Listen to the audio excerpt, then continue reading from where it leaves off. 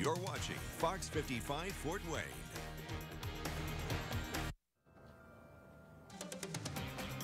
Straight ahead on Fox 55 News, riding the bus could get more expensive after Citilink's meeting tonight. I'm Troy Grant. I'll have a preview of what their plans are when it comes to increasing the bus fare. Plus, the murder trial for Richard Allen will soon begin. Jurors are on their way to Carroll County tonight. He is on trial for killing 2 girls. We'll look ahead at what to expect once the jury is sworn in. And the Million Meal Movement working to keep the community from going hungry. We'll let you know about its mission and how it's bringing local businesses together to make a difference. It certainly was a sunny and beautiful day today. How about some more warmth? That's heading our way. Have the details in your hometown forecast. Bringing you the latest news and weather from your hometown. This is Fox 55 News at 5. In less than 24 hours, a jury made up of Allen County residents will begin weighing some evidence in that high-profile double murder trial of Richard Allen in Carroll County. Thanks so much for making Fox 55 your choice for local news tonight. I'm Brian Miller. And I'm Tara Brantley. Allen is on trial for the murders of Abigail Williams and Liberty German. Fox 55's Laquan Richardson joins us tonight to report on jurors and the case that lies before them. Laquan. Brian and Tara, I have the latest on the case, but first, some background. On February 13th, 2017, the city of Delphi, Indiana, was on edge after 2 local teenage girls, Abby Williams and Libby German, disappeared. Their bodies were discovered the very next day. This made national headlines as authorities searched for their killer, but it wasn't until 3 years later when the police arrested Richard Allen in October of 2022. Today was the final day of pretrial motions before the trial begins in Carroll County tomorrow. Judge Fran Gold reviewed several motions, one of which was whether Allen's medical records should be admissible in court. The records are a part of a settlement that references Allen's mental health and the treatment he received. That case was settled back in 2020 before Allen's arrest in 2022. Therefore, Judge Gold ruled it inadmissible in his trial. Coming up at 6, I'll tell you about a challenge of a witness in the case. Reporting live in studio, I'm Laquan Richardson, Fox 55 News. All right, thanks for that, Laquan. So, yes, it's a wrap for the Allen County portion of the Delphi murder trial. The suspect, Richard Allen, along with those 12 jurors, the 4 alternates, they'll all be headed, including everyone else who's got a vested interest in this case, headed to Carroll County.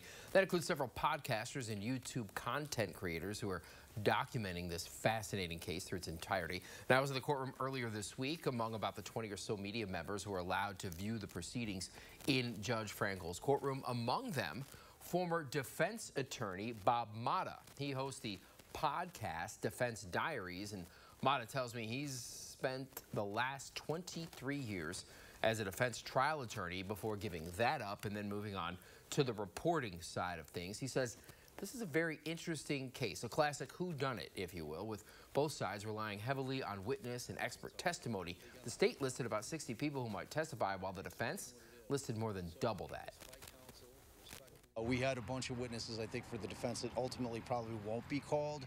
You have no obligation to call witnesses that you list, but you have an obligation to list them if you might call them.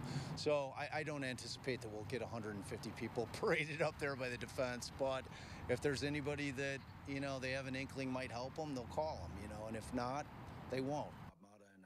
Meanwhile, Mata, several other people, they'll be at the trial and podcasting about the latest developments through the extent of this trial, which is expected to wrap up by November 15th. And we have more news out of the courthouse today. 2 people learn how much time they'll spend behind bars. First off, a 12-year sentence for this woman, Erin Carr, after she signed a plea deal last month. She'll serve 6 years behind bars with the rest suspended. Charges were filed against Carr after she killed a man while driving high in July 2022. Police say she was high on cocaine and meth and had both marijuana and alcohol in her car when she was arrested. Sentencing also today for this person, Jermaine Harrison, who signed a plea deal of his own at the end of last month. Court documents indicate Harrison sent nude photos of himself to a 9-year-old girl and tried to video call her. He pleaded guilty to child solicitation in exchange for another felony charge being dropped. Harrison will now spend 2 years in prison. And the judge agreed to a plea deal for a man who was charged in a shooting back in 2023. That shooting ended in the death of 18-year-old Jocelyn Bolf. Under the deal, Swanee Taylor expected to serve 12 years in prison, 3 more for probation and drug dealing. Court documents say Taylor helped kill both in January last year after they had a falling out. He's also facing a murder charge, which he's set to go to trial for in February. And over in DeKalb County, a teen is recovering after a crash that happened last night. Police say they were drunk behind the wheel. Deputies saw this. Wow, look at that mangled mess there. This is just off State Road 327. Right around 6 in the evening. They say the driver left the road, causing the truck to roll over into that field. 17-year-old driver, we're told, taken to a hospital, is expected to survive. We have more details on these stories, the Richard Allen trial, and much more. You can download the free Fox 55 News app to get all those sent to your phone, including news alerts and push notifications. You could also get all of that over on our website, WFFT.com. Regarding our weather, once we got past this morning's early freeze, it turned out to be a beautiful day full of sunshine. Yes, the early freeze, though, Nicholas walked outside. He said, it looks like there's diamonds on the grass. I like that, because, diamonds. Yeah, it didn't, something that we hadn't really experienced yet, at least this year. Temperatures warming up quite a bit, and I guess it was the diamonds in the sky after that. Chief Meteorologist Beverly Perry. Yes, absolutely. It's beautiful out there.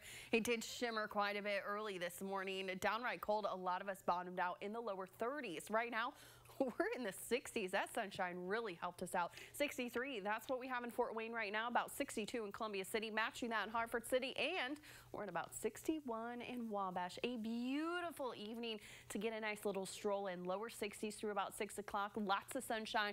And then once the sun goes down, our temperatures drop pretty quickly. We're talking middle 50s by 7, upper 40s by about 8 o'clock. So it is shaping up to be yet another cold night. But we have a whole lot of warmth coming our way. I'll break it all down for you in your hometown forecast. Beverly, thanks. I like the diamond portrait. I like that.